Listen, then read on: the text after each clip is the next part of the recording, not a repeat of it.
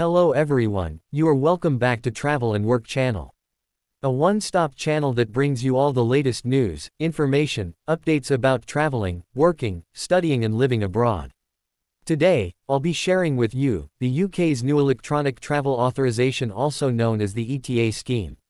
In October 2023, a new electronic travel authorization scheme will be launched. The scheme will be in many phases and will depend on individuals' nationality.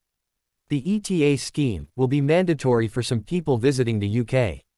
UK will not require a transit visa for short stays and for people who don't possess any other immigration status prior traveling. From November 2023, Qatar residents will require an ETA. Bahrain, Jordan, Kuwait, Oman, Saudi Arabia and other UAE residents will require an ETA from February 2024. More countries will be on the list in the near future. There have also been some amendments for Europe, by the 5th of October 2023. The rights for administrative reviewing for the European Union settlement scheme, refusals and cancellation decisions will be removed.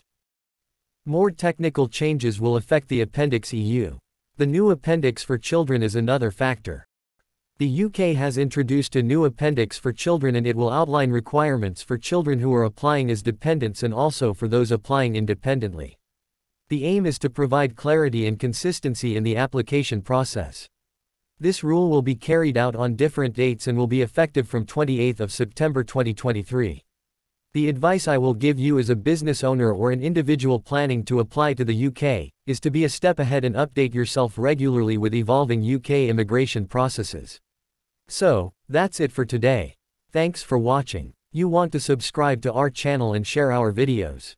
See you in the next one. Bye for now.